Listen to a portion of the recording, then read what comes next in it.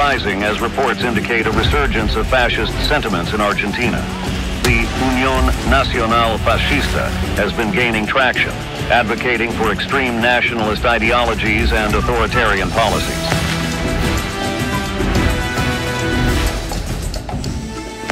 Led by courageous leaders and supported by the fervor of their communities, the Mapuche have drawn a line in the sand, demanding recognition, autonomy, and justice.